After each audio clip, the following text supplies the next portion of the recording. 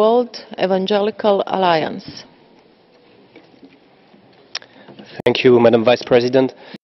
First, the World Evangelical Alliance strongly condemns today's attacks on Muslim worshippers in two mosques in New Zealand and sends its condolences to the families of those who died in the senseless attacks. In recent years, we have seen a rise in many countries of a form of nationalism that claims to be based on Christian roots and that carries references to Christian values or Christian heritage.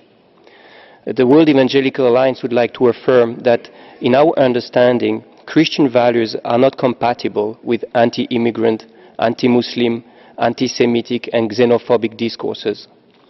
Nationalism, when it stirs up a sense of victimhood, grievance and blame against other groups in society, when it stokes fear and hatred of the other, is anything but Christian.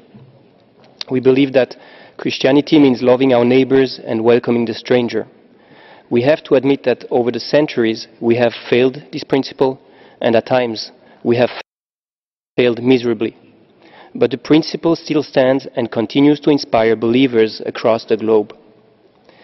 Madam Vice President, in order to counter rising nationalist populism, we have to recognize that before being citizens of any country, we all belong to the human family, made up of people from every tribe, tongue and nation around the world.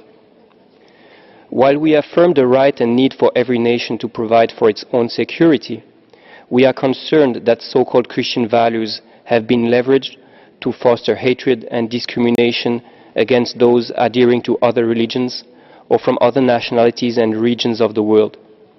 We would like to reaffirm the unique value of each and every member of the human family, as stated in the Universal Declaration for Human Rights.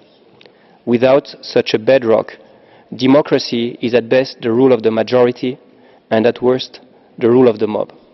Thank you, Ms. Vice President.